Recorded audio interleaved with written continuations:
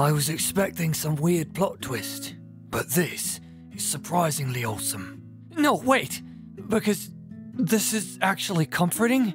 I'm still waiting for the crackhead twist, and I can't find it.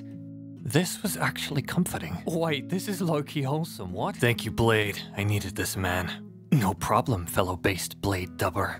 This would be really wholesome, if you remove the fact that Blade has committed several war crimes.